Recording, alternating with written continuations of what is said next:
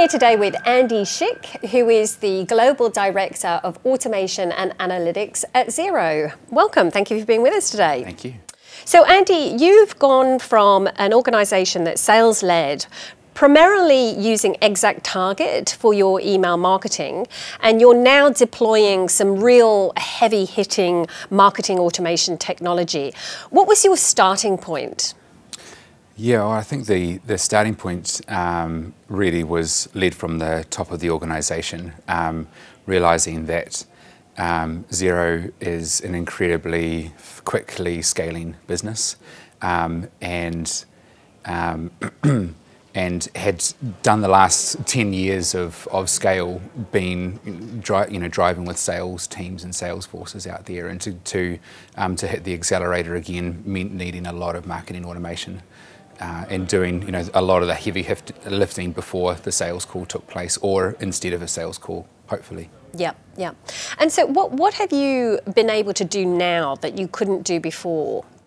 Well, I think a lot of identification of hyper-targeting of the right person, and being able to really narrow in on the right customer at the right time, and also increasingly a diverse set of channels as well.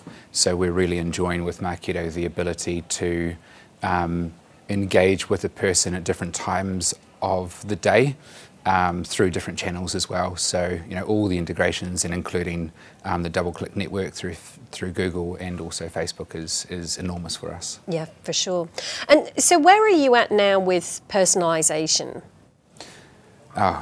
Almost everything is right. Personalised. We don't. I mean, we still have a blog program which goes on to the website, but increasingly we're working on even the areas which is usually write and blast. We're becoming far more regionalised there. So we've just started regionalising all of our blog digest type things for different types of customers who are in different regions, and just this year bringing on the Asian market, really working with that team to figure out exactly what their customers are needing and what channels they need to operate with. So in terms of your blog, are you saying that you're now sort of dynamically serving a different blog to a different region, or a different content topic to a person with different tastes? Yeah, and that's both through the website channel and also through our email content.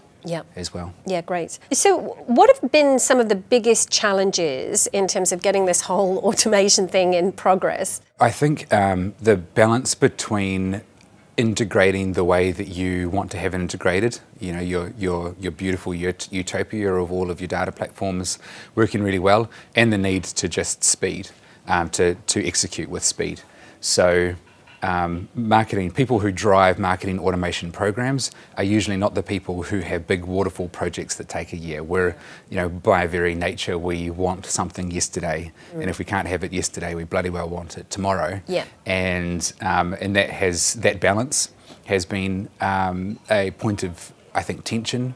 That I think we're largely getting it right. We've sacrificed, I think, future integrations for speed right now, and then we are, as a company, we are exceptionally good at rebuilding the plane's engine while we're flying it. And that has become the norm, it's become expected practice, and everyone is okay with that. Yeah, great. So what would be some advice that you would give to a CMO who's starting out on their real heavy-hitting automation journey? As much as possible, get your data architecture in place before you implement, if you're able to, and if you're not able to, go for it anyway, and then figure out how to replumb the databases, how to go from scheduled script pulls into live connections, and get okay with that, because you're constantly replumbing the engines anyway. You may as well start right at the beginning and just go for it. Yeah. So is that a real part of that process moving forwards, that it's really adapting on the fly? Yeah, and I imagine it will. We're probably, we're a year into this journey, and we're doing a lot of replumbing still at the moment, but it's been well worth it when we've done thought experiments of where we would have been if we had done all of this perfectly from the beginning.